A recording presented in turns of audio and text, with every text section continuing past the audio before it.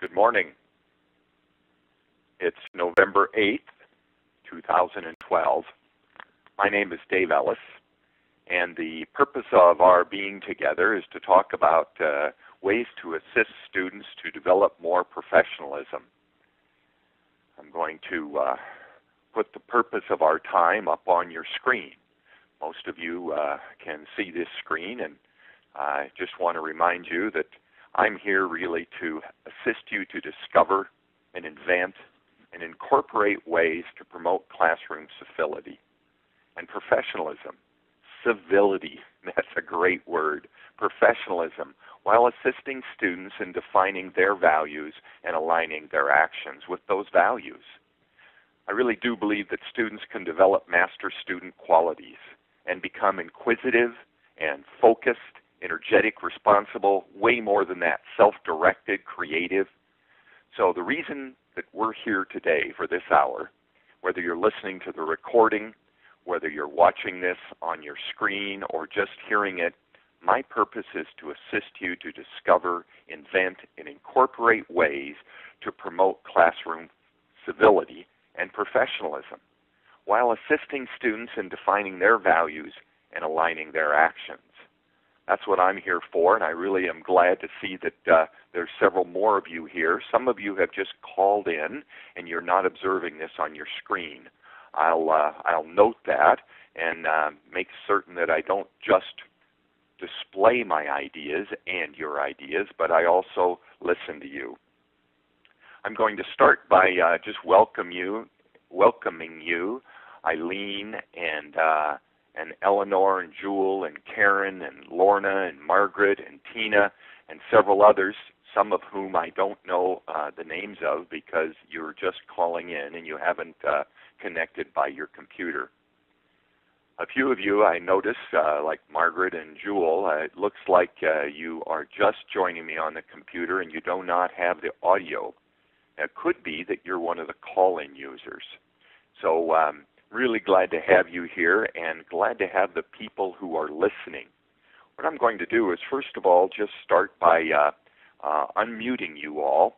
And the reason I'm going to do this is because I want to hear from a few of you and also check your background noise. Now, I've given you the purpose of today, but I want to stop and just make sure that we're all connected. So if you have a question, you can either just say your name and I'll call on you, or you can raise your hand if you're on the computer. Your computer hand-raising ability is right down below the participant panel. I noticed that several of you have found that because you've indicated either with a question mark that you want to speak or that you've had a little few smiley faces. But I want to start with you, Karen, because I see you've indicated a question, so you've got the floor. Good morning, Dave. It's a wonderful thing to hear your voice again. I first attended a seminar you presented in '97, I think. Wow. So I'm ecstatic. And I've gotten one of my colleagues to sign in today, too, I believe. I can't tell because I don't see the list of everyone attending, but I'm eager to hear more about these master student qualities because I have integrated them into every class I teach. Oh, that's so wonderful. Thanks for your work over the years and your receptivity to the work that got you launched. Thanks a lot, Karen. I appreciate that. It's been a wonderful career. I started in 1979 working with students to assist them to be more successful in school. So that's where we're headed, and I really appreciate that. If you want to make a comment, please either raise your hand or I'll just stop talking now, and you can say your name, and you've got the floor. Well, it's Karen again, and I just wondered where my screen went. I saw initially your desktop, but now it's not there. Yeah, that's because I stopped sharing my desktop. Oh, okay. That's now what I've done is I put it back on because, Karen, part of what I want to remind everybody, because a few people just arrived late, and I'm going to hear from them in a moment, but the reason that we're together, the purpose of this session is for you to discover and really invent ways that you can be more successful in school. That's my job. My job to assist you to do that. And it's up on the screen, and as I mentioned, I introduced myself a minute ago, and there's a little picture of me. In 1979, I started a course for students, and then I began teaching faculty around the United States and Canada. Since then, over 5 million people have used Becoming a Master Student and gone through a course. And I've also written 7 other books, and so there's a little bit about me professionally, but I do want to just take a second to tell you that I'm a proud grandfather, and here are 3 of my grandchildren. I also want to introduce my coworker, Bill Rentz. Bill's going to be is joining us, and he assists me to make sure that what I'm presenting to you is on track, and if things aren't going well technically, he'll let me know. But I noticed a couple more people have joined the call. I've taken you all off of mute for now. If you want to speak, I'll pause now. Just say your name, and you can offer either a question or a comment about where we're headed with this webinar. Hi, my name is Diane Rhodes. I don't know if you can hear me, but I tried to get on. I was signed up for the webinar and tried repeatedly on the computer, and it from 10 till 10 on, and kept getting that there was a session in progress and I couldn't get on. So that's why I'm on the phone. Well, thanks, Diane, and thanks for your persistence. I'm guessing that you did call my colleague Bill Rentz, but if not, that would be one option, or just another option is to check to see if for some reason there are 2 WebEx trainings going on your computer, because I noticed that most people have been able to get on. But thanks a lot, Diane, for telling me, and I'll, as I mentioned earlier, I'll make sure that the people who have joined us only by phone are well connected. Somebody else like to make a comment before I start my formal presentation? Well, welcome. I see a lot of people on the call, and I really appreciate that you are here. I'm you all for now, just because I want to be able to not have that background noise. And again, I appreciate that you're here, and letting you know that the reason that I'm here is to assist you to think what you have never thought. That's me live, and now that you know what I look like, I'm not going to spend this screen time having you look at my face. Rather, what I want you to look at are a few of my ideas, but mostly most of your ideas. Here is my job with you today, which is to help you think new thoughts, primarily new thoughts about how to promote classroom civility, student professionalism, how to incorporate values and value clarification into the classroom if that's something that you want, how to assist students to define their own values and align their actions with those values. My job in the classroom, and I think your job in the classroom, and my job today is to assist you not only to think what you've never thought, but to write what you've never written.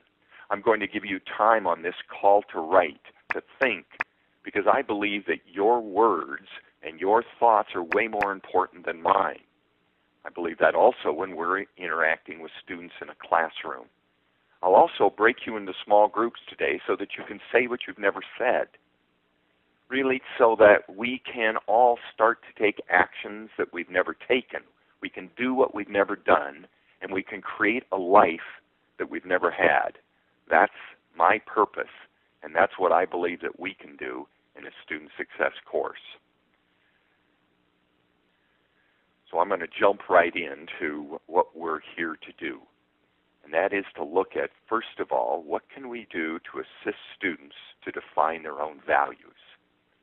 I've got an idea about that. I've got an idea about what we can do. And then I want to hear your ideas. Because as I said, my job is to assist you to think. Just like my job in the classroom is to assist students to think. In particular, my job is to assist them to think about values and about what they can do to get clear about what their own values are. And the way I do that, and the reason that I do that, is so that they can align their actions with their fundamental attitudes, with their purpose, with what's most important to them. One way to do this, and I'm going to ask you for a lot of other ways in a few minutes, but one way to do this is to ask them, what do you want? And of course, when we ask students what they want, we often hear, I don't know, or I don't care, or I'm not sure. I believe that if we persist, we can assist them to go beyond, I don't know, I don't care, I'm not sure. And in particular, we can ask them what they want, not only and when and where and with whom. And by asking this question, I believe that we assist them to clarify their own values.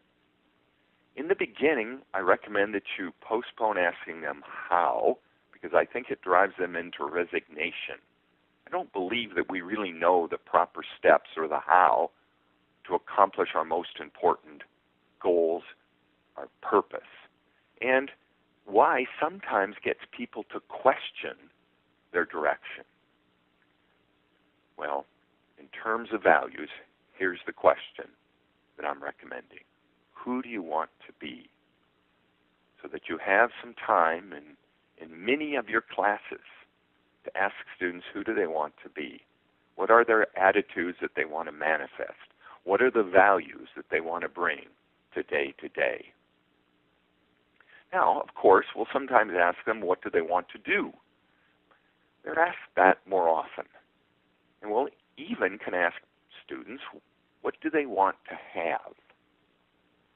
But today, our focus is on values, on purpose, on attitudes. And in that regard, we're putting our attention on being.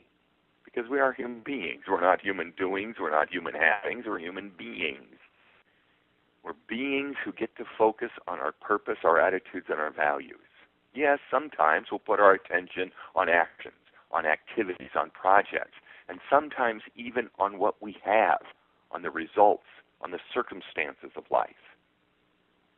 But primarily, what I'm recommending is we get students to focus on who they want to be. Well, that's one of my ideas, but as I mentioned, I'm really here to get your ideas. So I'm going to stop talking so you can start thinking and writing. And I'm literally going to stop talking for 1 minute and 10 seconds, which is actually quite a bit of time. And my purpose during this 1 minute and 10 seconds is for you to write. For you to write what you might do to assist students in the classroom to clarify their values, to assist students in the classroom to begin to align their actions with their values. That's what we're here to do. I'll be quiet for 1 minute and 10 seconds while you write about what you could do in the classroom to assist students to clarify their values and align their actions. Then I'll take some of your ideas. I'll be quiet now for 1 minute and 10 seconds. Please write.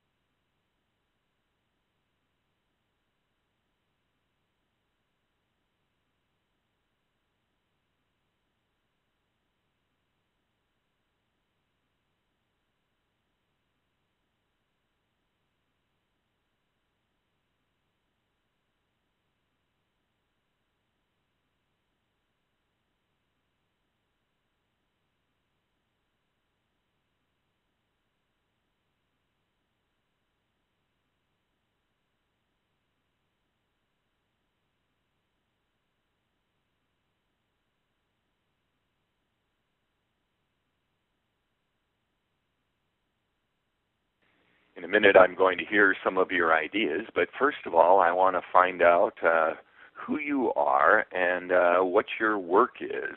Of course, I have your names, and I recognize a few of them, but I've just put a poll up on your screen for those of you who are connected by the computer. I know some of you are just on the phone, and some of you are listening to the recording. But even those of you who are on the phone or listening to the recording, I'm curious. You could send me an email at dave@daveellisleadership.com. dave@daveellisleadership.com. professionalism.com. What I'd like to know is what's your role or your position, and you can choose more than one. I want to know, A, if you're a faculty, B, if you're a course coordinator, C, if you're primarily an administrator, or D, if you have some other role. I know that a few of you are not in the classroom, and a few of you are actually observing and not directly involved with student success courses. I'd like to know primarily who I'm speaking to, and I'd like you all to know who's listening. So there we go. We've got most of the people who are going to vote who have voted, and about half of you, about 60% of you are faculty. There's one course coordinator on the phone and a couple of administrators. So we'll leave this poll open for just a few more seconds so that you can vote. I'm really curious, interested to know who's on the call. I'm also, by the way, here to demonstrate by polling you like this one way to get students more involved in the classroom, which is to ask them questions. So I've got one more question, and that is, do you use becoming a master student? And the first answer is yes, and the second answer is no, you use a different book in your student success course. Or C is no, you have a course but you don't use a book. Or D is you're considering becoming a using becoming a master student. Or E, it's just not even applicable to your role. So once again, I'm curious who I'm speaking to, and I see here that about 15% of you use becoming a master student, 30% of you use a different book, a couple of you are considering shifting that book, and thank you. Do want to assure you that although we're going to talk today about master student qualities, my job is not to talk to you about the book. My job is to help you think. So in the spirit of that, I gave you some time to write, and I'd like to hear.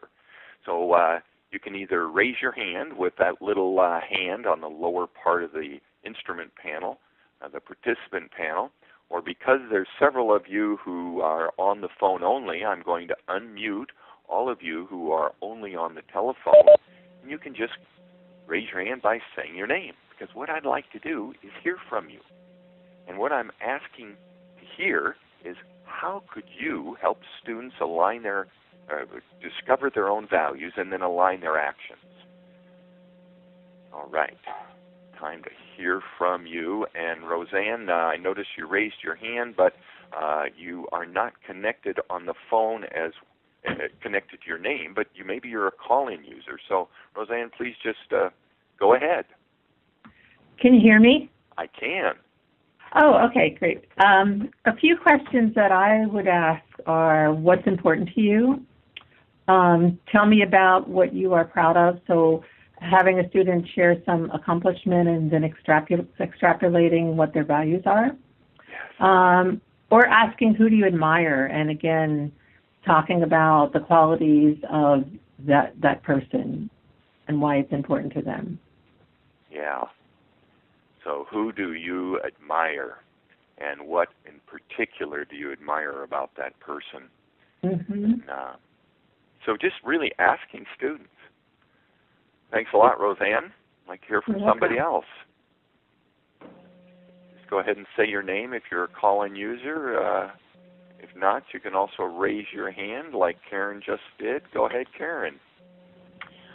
Well, I wrote that to assist students to clarify who they want to be, I can ask myself the question, then see how close I am to being that, and where I can learn more about ways to get closer to where and who I want to be.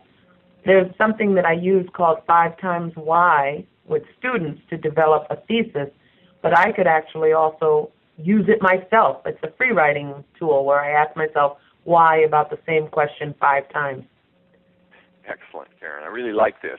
And then you've got 2 ideas that I'm hearing. One is this constantly asking students why, and asking yourself, so that you model and first of all use this technique with yourself and then bring it into the classroom. Yes. Yeah. It's why I believe that it's so professionally beneficial to teach a course like this. because what happens is that we actually get to practice what we teach. Now, just in case some of you haven't been able to locate the raise hand button, and you might have a little bit of feedback, so if so, I'll put you back on mute. But for now, I'd like to just let any of you who would like to speak about how you could assist students to discover their values, go ahead and say your name.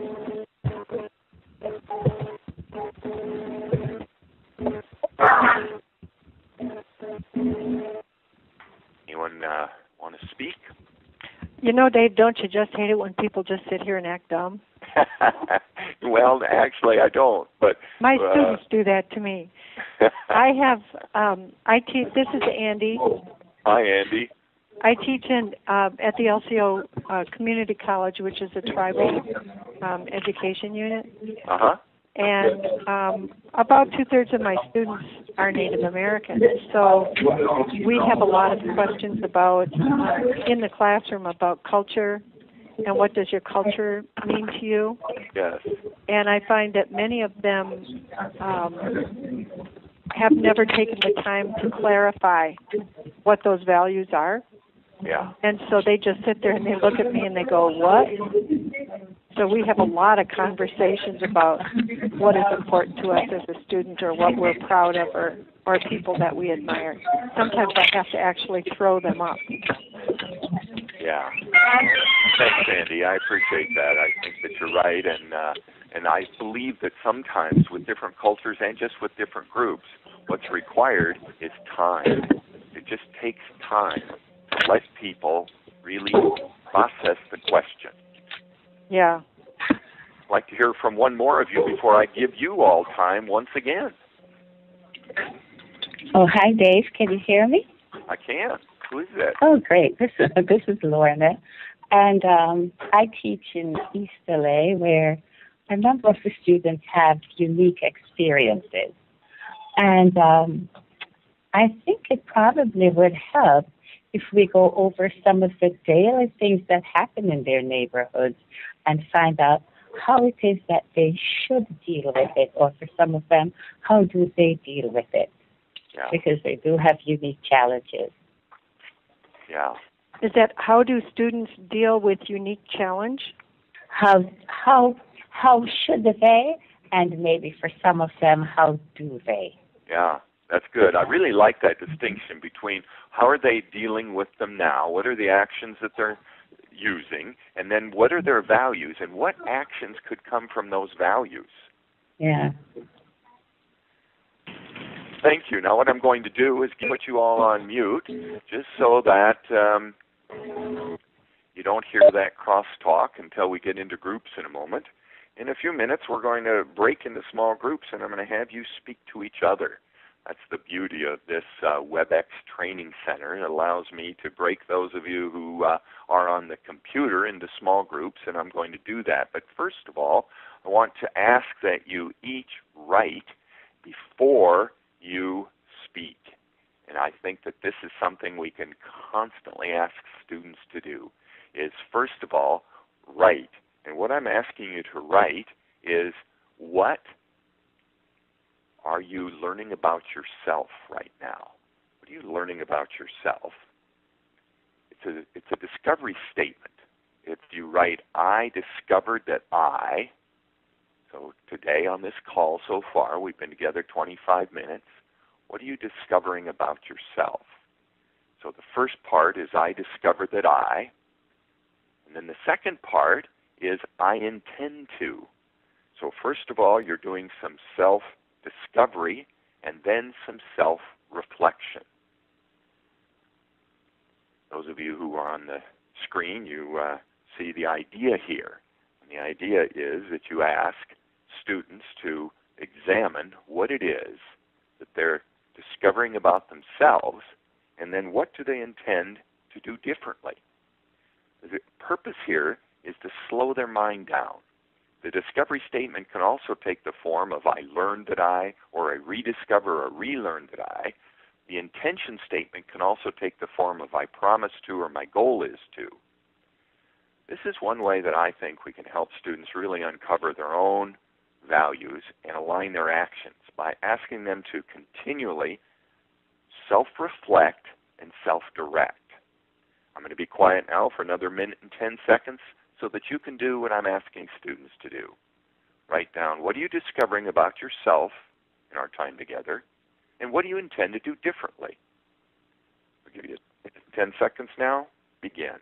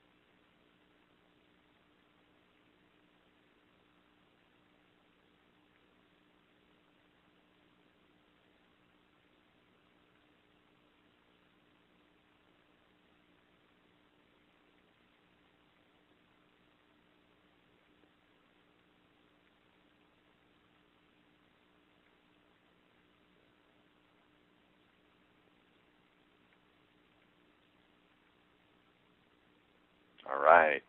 Appreciate you taking the time to think.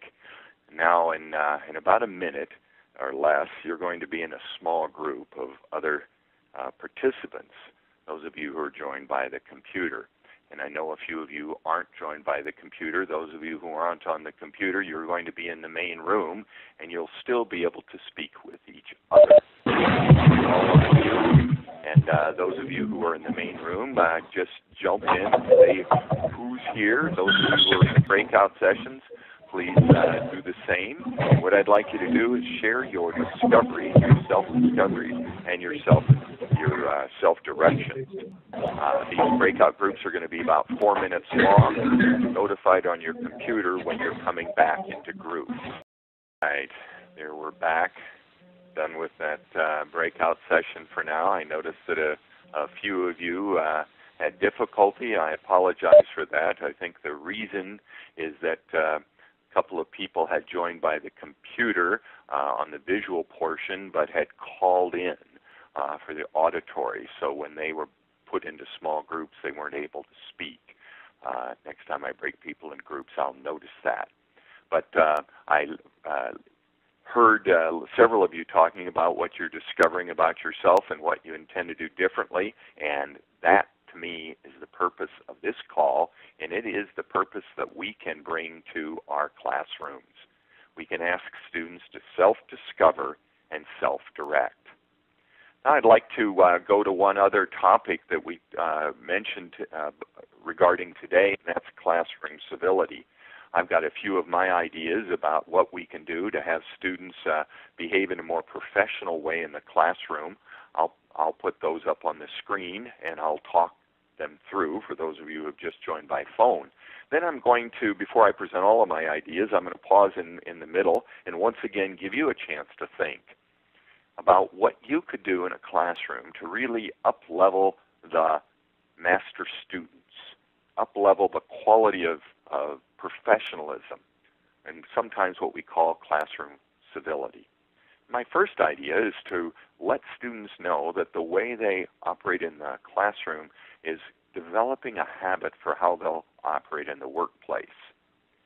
I used to joke with students about how sometimes they would come in and ask me how many cuts they would get, and how many times they could just leave the class and for no reason and skip.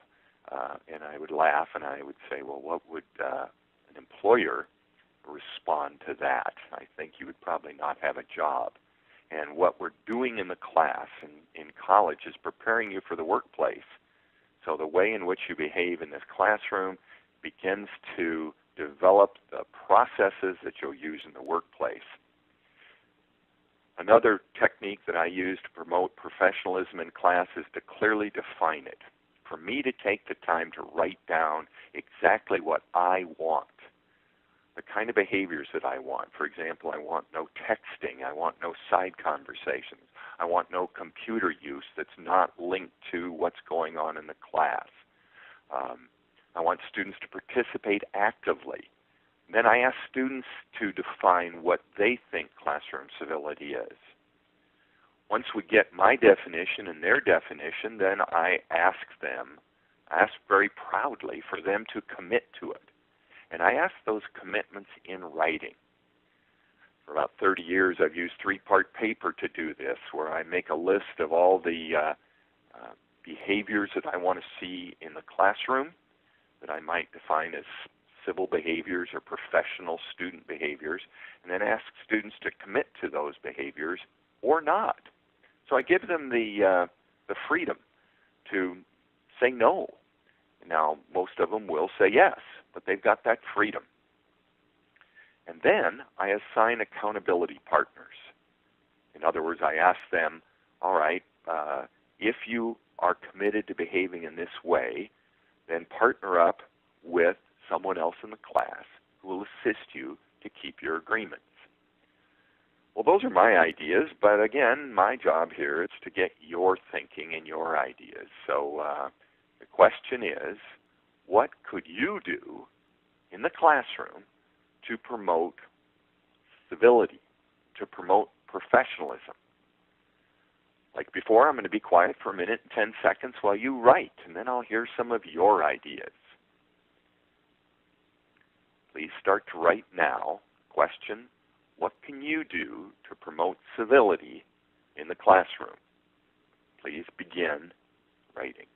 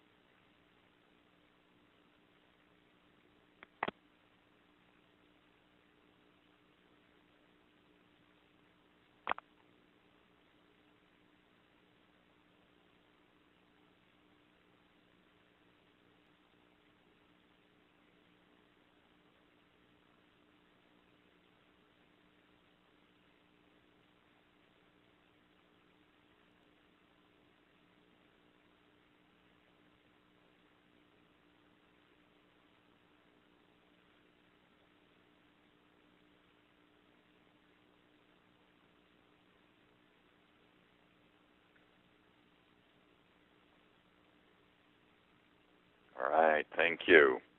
I'll start, and I'd like to hear from you. There's a little background noise,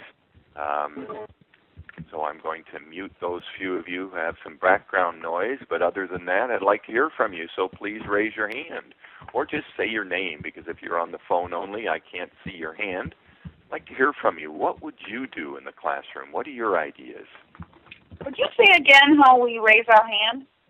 Well, if you're on the computer, there's a little picture of a hand right below the list of participants. On your right hand, your screen is divided into 2 pieces, and the right-hand piece, there you go. Lots of people just saw where that hand was, and Andy, we'll start with you. When I come into the classroom, I kind of shock them right off the bat by telling them that this is my role, this is where I'm coming from, this is what I want to teach you, and this is your role. And then I tell them that their grade is going to impact their future, and that I expect them to desire the highest possible grade. And then I ask them right away to write on that, what I just said. How do you feel about that? And I get really crazy answers. Really good, Andy. Yeah. So in other words, you're outlining clearly what you want in the classroom. Yes, and I tell them what I'm going to give them. Yeah. Yeah. So it's not only what you want to expect from them, but what they can expect from you. Yep. Yeah. Thank you. And actually, I actually make them help me in the syllabus we make a lot of adjustments throughout the semester based on their desires and how that coincides with mine. Yeah. That kind of responsiveness, I think, is another way that we can demonstrate that we are not only listening, but we are manifesting the value of contributing to them because of their input. Thanks, Andy. I'm going to put you on mute because there's some background noise. And go ahead, Karen. Well, Oh, we got two Karens. Go ahead, Karen. Go ahead.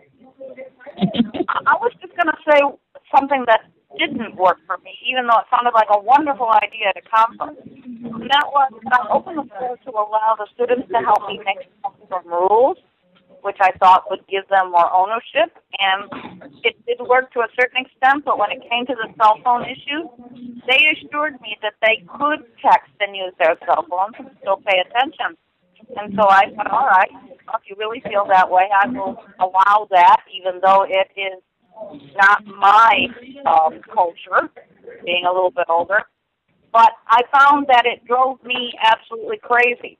I didn't get the attention that I was expecting in the first place. And in the second place, I found that it was a personal problem for me that I had to bring to the class and say, this is really destroying this experience for me. So I was wondering if we could change that rule. Thank you, Karen. I really like, first of all, the self-disclosure, saying what is it that can work for me and what can't. Because one of the commitments I ask from students is to not have side conversations, not to be speaking to each other either while some other student is speaking or while I'm speaking. The only time that they speak to each other is during exercises. Now, maybe that's just my idiosyncrasy, but I ask for it. And not every student says that they'll commit to it, but after I make a case for it, most students do commit to it. And then most of the students who commit to it behave consistent with their commitment. So I really like what you're suggesting here, which is that self-disclosure, and then just saying that even though maybe you think you can do it, in my classroom, I don't want that. Thanks, Karen. Now we're going to go first to the other Karen, and then we're going to go to Julie. Go ahead, Karen. Okay. I ask students, I set community guidelines in the syllabus. Yep. And I have them email me by the end of the first week with the completion of the sentence, in addition to following or adhering to the community guidelines, to give and receive the most in this class, I blank. Uh-huh. And so, that works for the students who read the syllabus. Yeah. So what I'm going to do, because the second half of the semester, all my classes are purely online, I'm going to actually use the discussion area to refer to the community guidelines in the syllabus, and then have them pair up with accountability partners that seem to match their level of commitment. Yeah. So, good job, Karen. You are my inspiration, I tell you. Well, I'm happy to be your inspiration, particularly for your new thinking, because that's what's occurring here. Julie, we're going to go to you, and then I'll give a few more of my ideas.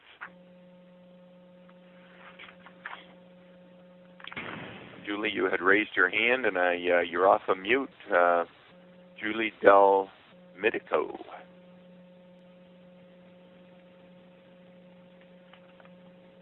Not wanting to speak now? Can't hear you anyway. You might be speaking, but your own computer might be muted. Well, thanks for raising your hand. Anybody else who'd like to speak, just say your first name, and we'll get your idea, and then I'll go on and give you a few more of mine. My name is Diane, and there's something that it bothers me that nobody has mentioned. Speak, and Diane. that is for character and civility, you model it. Yes. Treat them with respect and courtesy. Yes. Mm-hmm. Thank you, Diane.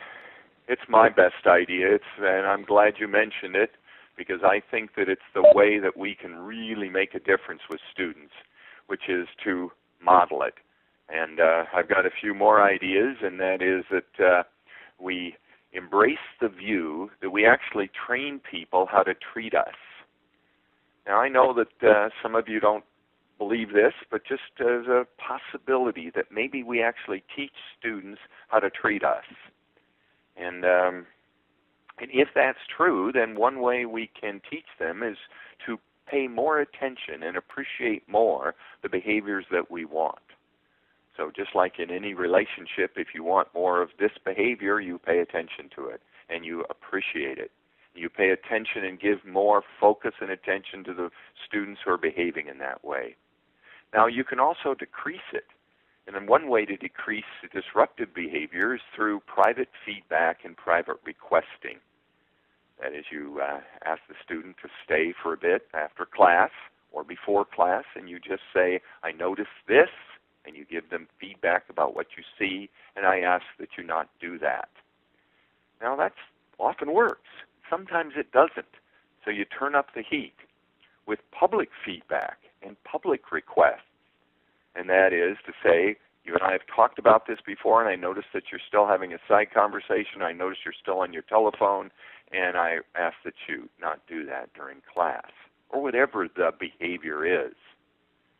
And then, once in a while, not often, either a private or a public dismissal. I've only had to do this a half a dozen times in my career, but the word gets out. And once I ask students to leave a class, either privately or sometimes, rarely, but once in a while publicly, the word gets out. And that's one way that we can train students how to behave in class. Now, it's, of course, the most drastic way. I really want to return to what we just heard a minute ago, which is to model, so that when we act professional, when we act in a civil way, it's way more likely that students will do the same. Well, I want to now do what we did earlier, which is talk about what are you going to do differently? What can you do to behave differently in class? What are you discovering about yourself with this particular conversation? I'm going to give you one more minute to write, and then I'm going to break you into groups again. I've rearranged the groups, so I think that all of you can hear each other this time, and you'll all have somebody in the group that's got a connection. And but before we break into those groups, I want you to write. So with regard to classroom civility and professionalism, what are you learning about yourself, and what do you intend to do differently? Please take a minute and 10 seconds and self-reflect, self-direct right now.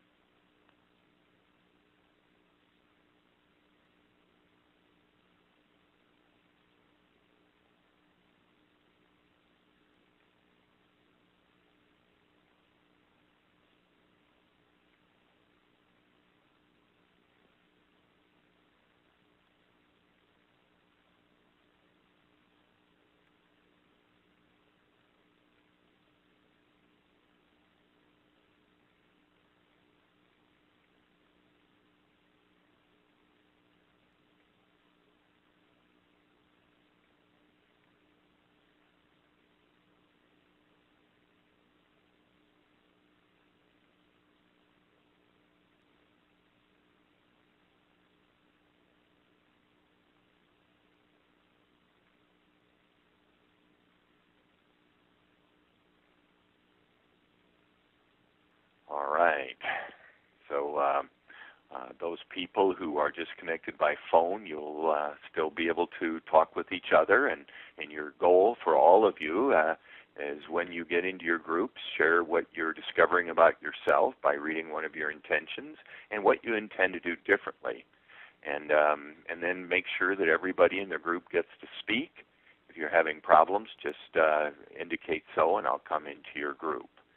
So thanks for not only writing what maybe you've never written, but beginning to speak what you've never spoken. And groups are going to end in just a moment. Thank you for participating. Thanks for sharing what your self-discoveries are and also your self-direction. Complete. As I mentioned, my job is to, whether in the classroom or whether we're meeting together, my job is to see what I can do to get everybody to think new thoughts and take new actions. That's really, as a facilitator, my job. As a classroom instructor, that's my job. And to introduce people to the qualities that I'm really interested in promoting. And I'm going to very quickly let you all know that you can find these master student qualities in the book, Becoming a Master Student. But those of you who are on the screen, I want to quickly go through them. And those of you who are just joining me by telephone or by audio recording, remind you that we're really wanting students to be inquisitive and focused and willing to change. We're wanting students to be more joyful and able to suspend judgment and energetic. These qualities are all defined in Becoming a Master Student, and I know most of you don't use that book, but you can sample that book and you can read more about how we're asking students to be self-aware and really self-responsible, willing to take risks and participate, willing to accept paradox and really courageous and self-directed. So these are qualities of spontaneity and being tech-savvy and intuitive that we're asking students to look to see how they could manifest these qualities, or really these are values of being optimistic and willing to be uncomfortable and even willing to laugh and hungry for information, caring students. So we relaxed about their grades. This is part of what we're asking students to do. And thank you for being with me today. I've got two more quick polls that I'd like to take before we leave. And because what I'm curious about is, during this time that we've just had together, have you had new thoughts? So up on your screen is a poll and saying, did you have new thoughts? A is no, you didn't really think anything new. B is you had one or two. C is you had several. And D is you had really some great new thoughts.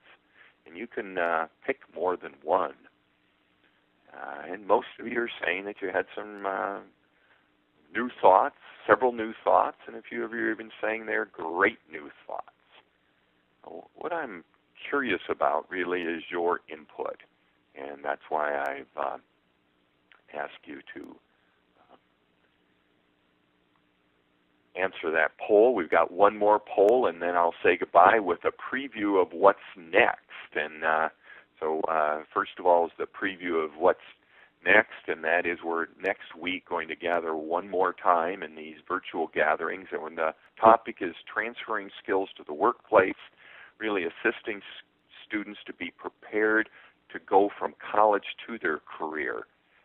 That's what we're going to be focused on next week, and I'm curious if you are returning. So up on your screen is one more poll, and that is, are you coming back next week? A is no, and you think that this is not very valuable, so you think I maybe even should stop it. B is no, but you think it was valuable, it's just not right for you. C is maybe you'll be back. D is you will be back. And E is a team of wild horses couldn't keep you from returning. And it looks like 40% of you might be back, and 60% of you will be back, so that's great. Well, thank you. I know that most of you were able to work with each other in your small group. A few of you weren't. I'll work out those technical problems. Mostly what I want to do at the end of this call is thank you. Thank you for doing what I consider the most important job on earth, which is to prepare students to become the leaders of our country, and many of them the leaders of our world. It's great to be with you. Hope to hear from you and talk to you again next week. For now, goodbye.